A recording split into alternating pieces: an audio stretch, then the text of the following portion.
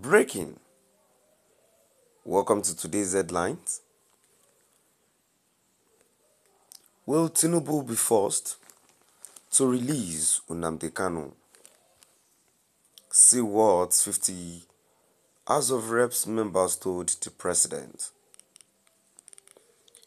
Will Tinubu be forced to release Nnamdi Kanu? See what 50 House of Reps members told the president. To my dear listeners, from wherever you're listening from, please stay tuned as I read today's news, and please do ensure you like, subscribe and share. Now the details. No less than 50 members of the House of Representatives have urged President Bola Ahmed Tinubu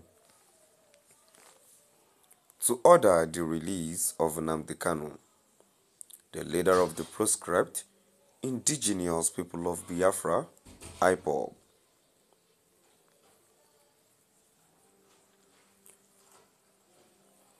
In a letter addressed to Tinubu,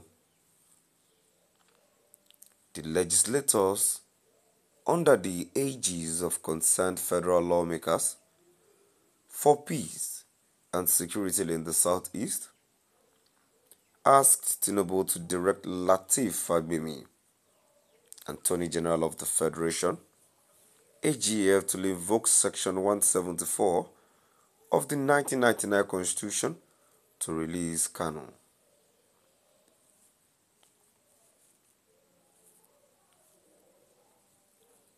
The section confers on the AGF the power to discontinue at any stage before judgment is delivered any such criminal proceedings instituted or undertaken by him or any other authority or person.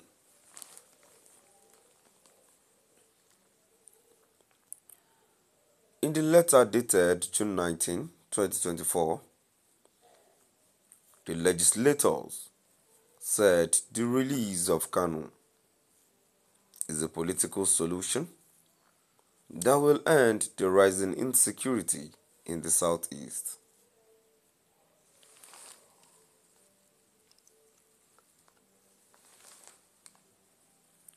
Your Excellency,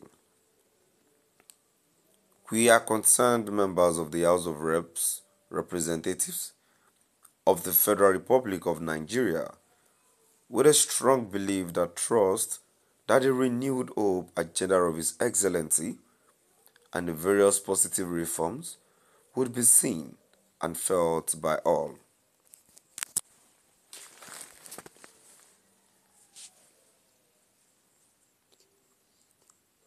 It is at the backdrop of the foregoing that we, the undersigned, hereby beseech Your Excellency to direct the Attorney General of the Federation and the Minister of Justice, Peace, Prince Lateef Fagbemi, to invoke his powers of nolle prosequi under the provisions of Section 174, 1 of the Constitution of the Federal Republic of Nigeria, 1999 as amended, and Section 107(1) of the Administration of Criminal Justice Act, 2015, and cause the release of Mazi Nnamdi Kanu from detention and discontinue his trial, which we collectively believe is long overdue and would be instrumental in opening the door for much-needed conversations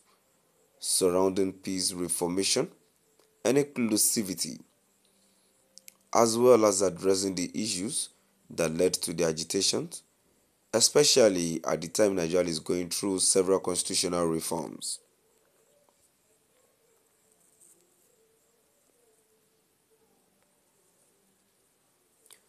Your Excellency, we resolutely believe that this singular act can serve as a pivotal gesture towards national unity as it would address some of the political, security and economic concerns in the region.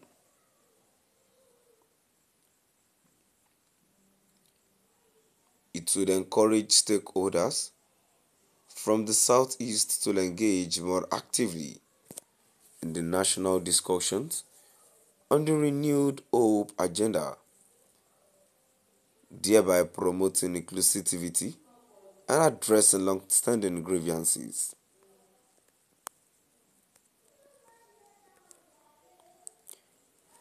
These, we believe, will also help in dismantling the apparatus of violence and restiveness that has plagued the region, allowing for a focus on economic growth and development. Also, it is coming at a time the nation state is under enormous pressures, including but not limited to unemployment, insecurity, hunger and poverty, thereby de-escalating tension from all sides. The letter read. The lawmakers said Omoyele Sowore and Sunday Igboho, who were accused of treason felony, got their charges dropped by the federal government, adding that the same should be extended to Kanu. It is therefore our conviction that fixing the challenges in the Southeast would go a long way in changing the narrative and showcase your commitment to upholding the principle of rule of law, justice and fairness, which are the bedrock